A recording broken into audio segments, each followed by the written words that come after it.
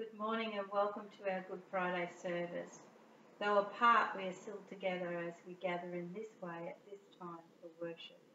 We're going to begin our worship today by singing the song You Chose the Cross, which is the first song on your song sheets.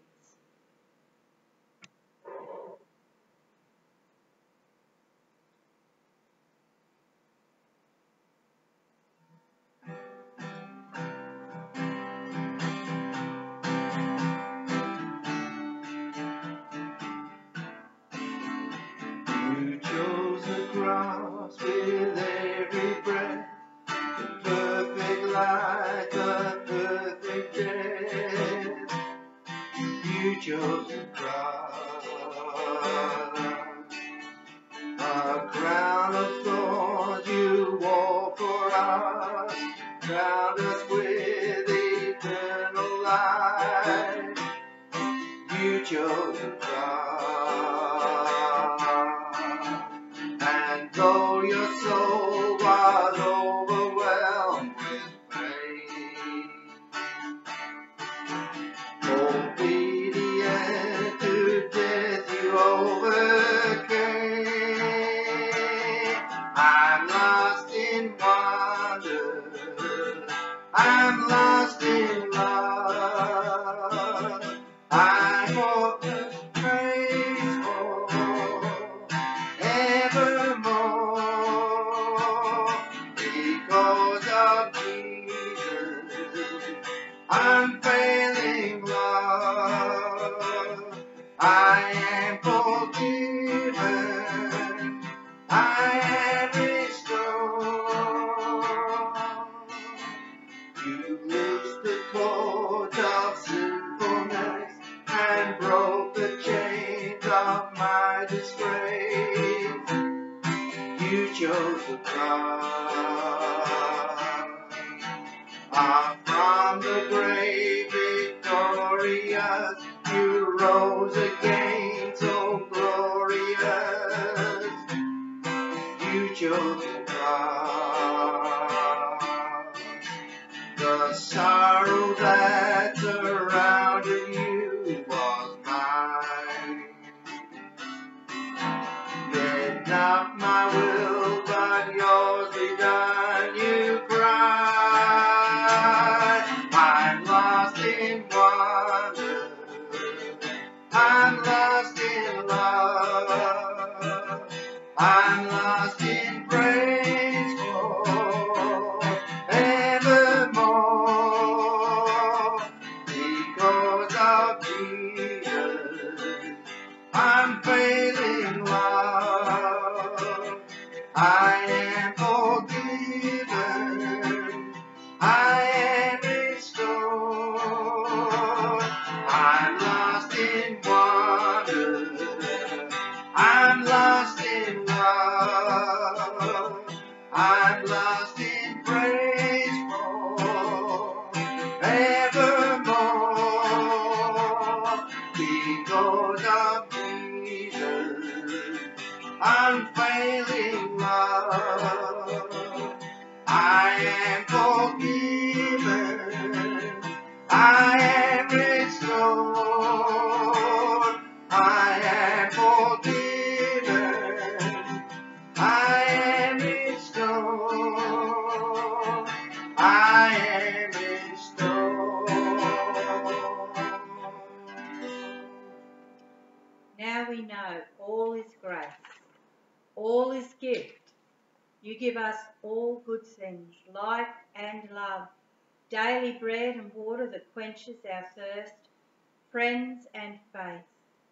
Most of all in your Son Jesus, you meet us with a love that will never let us go. You utter words of mercy and forgiveness that override the hurts and heal our brokenness. You offer new beginnings where we had expected only dead ends. We give you thanks and praise for the mystery of your suffering love that gives us life. We give you thanks and praise that you know our weakness and hear our prayers. We give you thanks and praise that all our dying and living is held in your good keeping. Now we know all is grace, all is gift. We give you thanks and praise.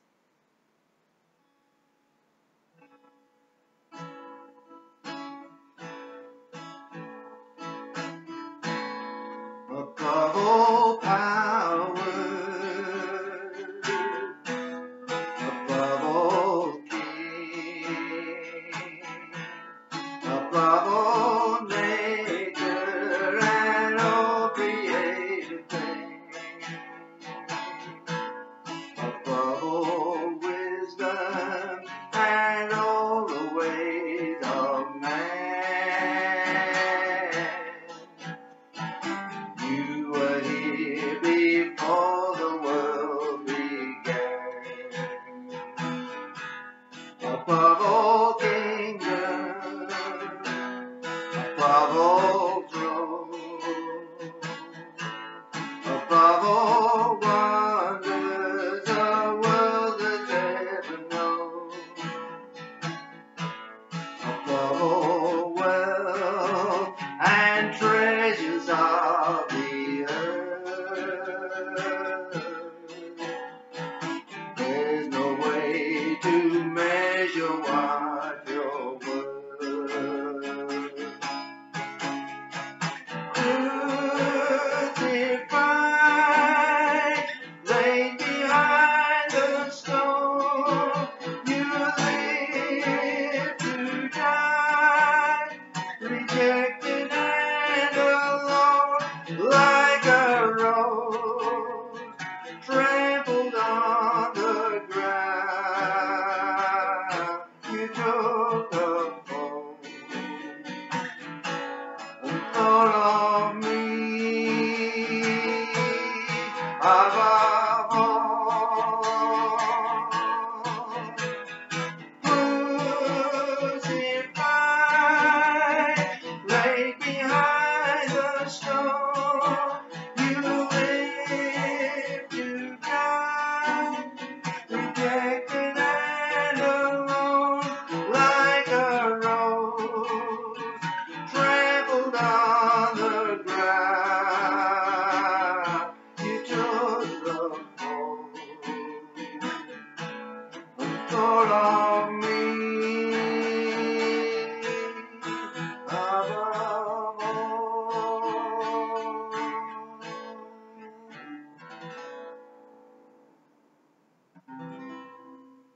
It's your blood that cleanses me. It's your blood that gives me life. It's your blood that took my place in redeeming sacrifice. Watches me whiter than the snow, my Jesus, God's precious sacrifice. It's your blood that cleanses me. It's your blood that gives me life. It's your blood that took my place in redeeming sacrifice. Washes me whiter than the snow, my Jesus, God's precious sacrifice.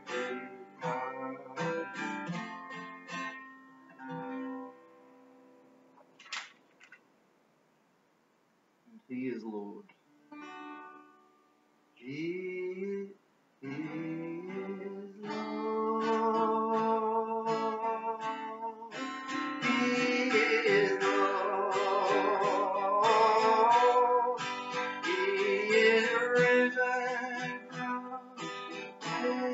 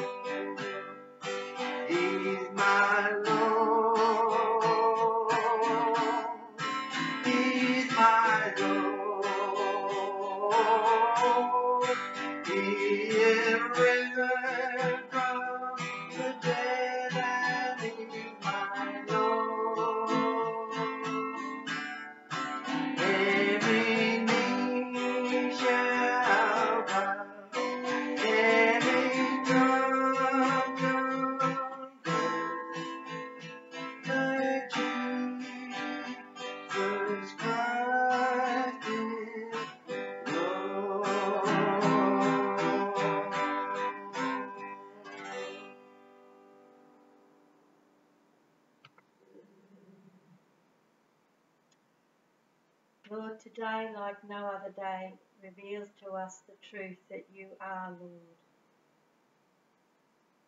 In the sacrifice on the cross, in the words you spoke throughout your life on earth, all of it comes to this point, and we see revealed that you are the Lord of Lords. You are our Lord. Amen. Our scripture today comes from Mark chapter 15, verses 22 to 41. Then they brought Jesus to a place called Golgotha, which means the place of a skull. And they offered him wine mixed with myrrh, but he did not take it. And they crucified him and divided his clothes among them, casting lots to decide what each should take. It was 9 o'clock in the morning when they crucified him. The inscription of the charge against him read, "The King of the Jews." And with him they crucified 2 bandits, one on his right and one on his left. Those who passed by derided him, shaking their heads and saying, "Aha, you who would destroy the temple and build it in 3 days. Save yourself and come down from the cross." In the same way, the chief priests, along with the scribes, were also mocking him, among themselves, saying, "He saved others, he cannot save himself. Let the Messiah, the King of Israel, come down from the cross now, so that we may see and believe." Those who were crucified with him also taunted him. When it was noon, darkness came over the whole land until 3 o'clock in the afternoon. At 3 o'clock, Jesus cried out with a loud voice, "Eloi, Eloi, lama sabachthani," which means, my God, why have you forsaken me?" When some of the bystanders heard it, they said, "Listen, he is calling for Elijah." And someone ran, filled a sponge with sour wine, put it on a stick, and gave it to him to drink, saying, "Wait, let us see whether Elijah will come down to take him."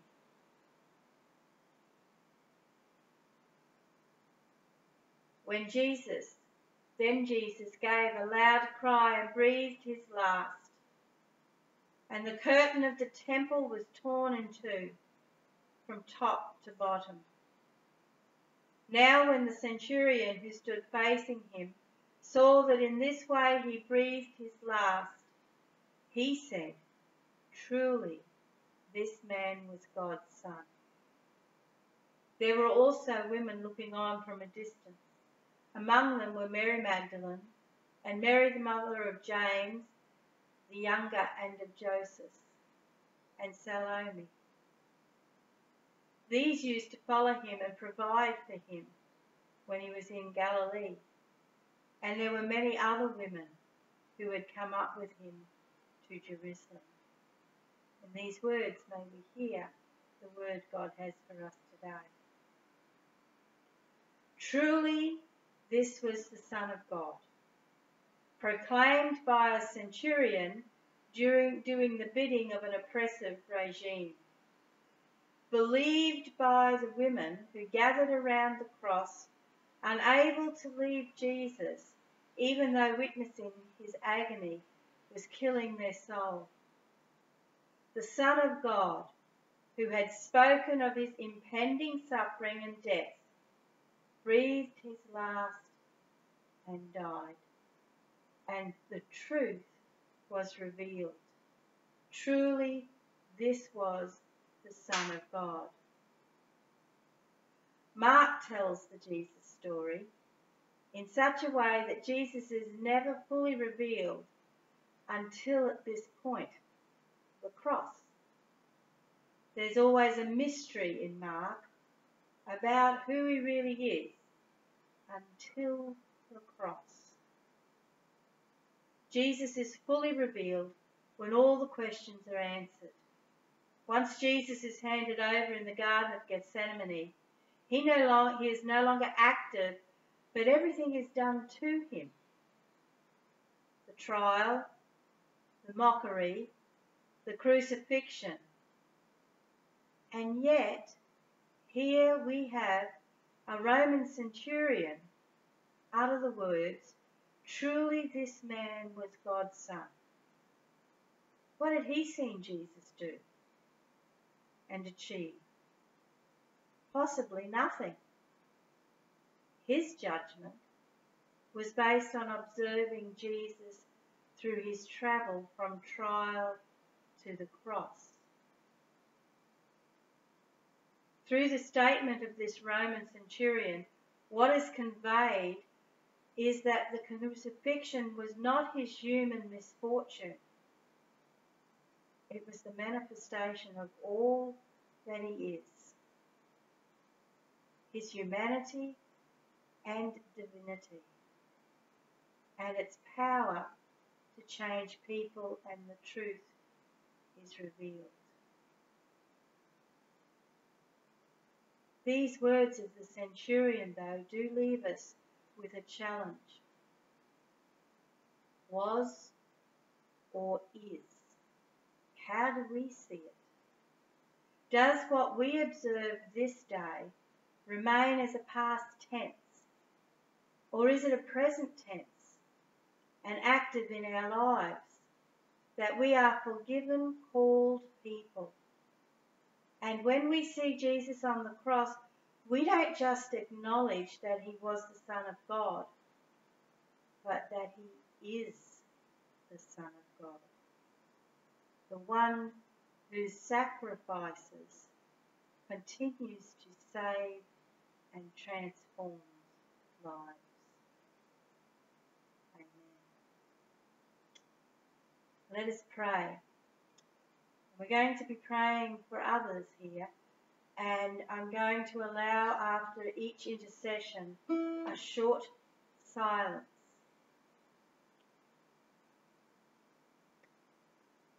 Lord, we come to you this day, the day when the truth about you is revealed,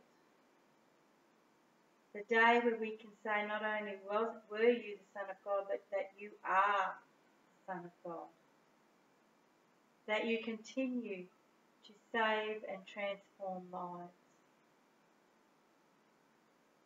So we come now and we pray for the church throughout the world.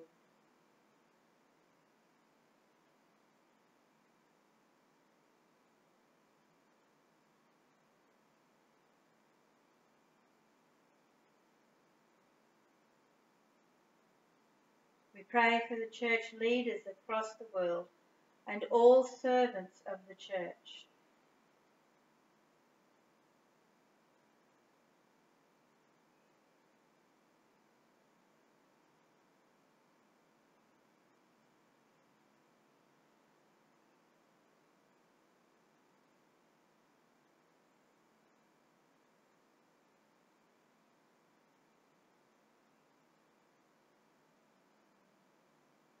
We pray for the Jewish people, the first to hear the word of God.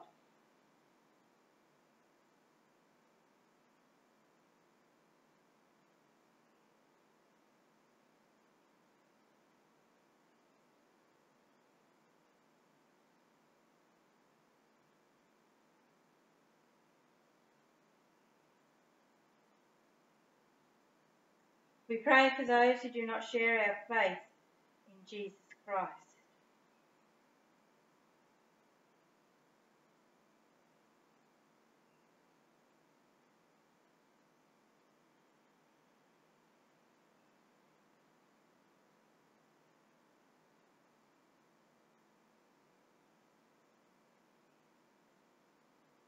We pray for God's creation.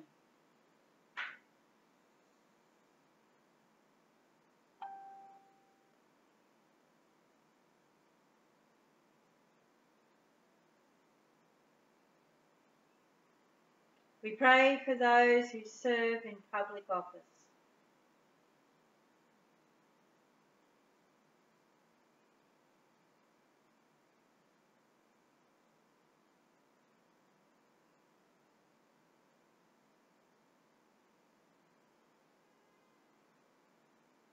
We pray for those in any need.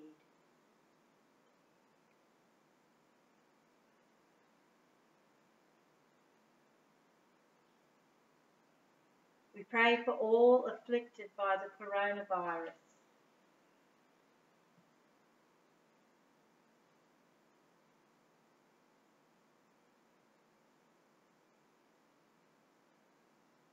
And we pray together the prayer that Christ gave to us.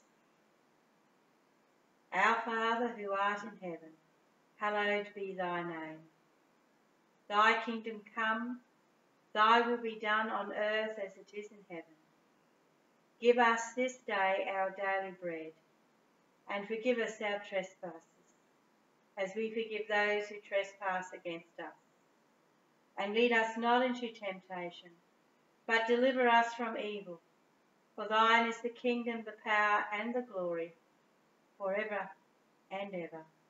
Amen. Our final song for this morning is the song that I've been singing since I was in youth group days. There is a Redeemer.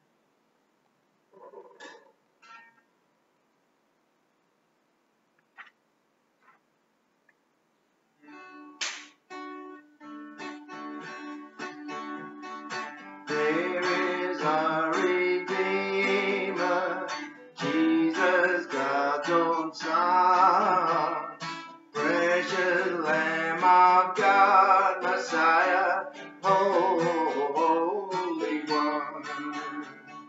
Thank you, our Father, for giving us your Son, and leaving your Spirit till your work on earth is done. Jesus, my Redeemer, name above all names, precious Lamb of God, Messiah, all for sin slain. Thank you, our Father, for giving us your Son, leaving your Spirit till your work on earth is done. When I stand in glory, I will see his face. Then I'll serve my King forever in that holy place. Thank you, our Father, for giving us your Son, and leaving your Spirit till your work on earth is done.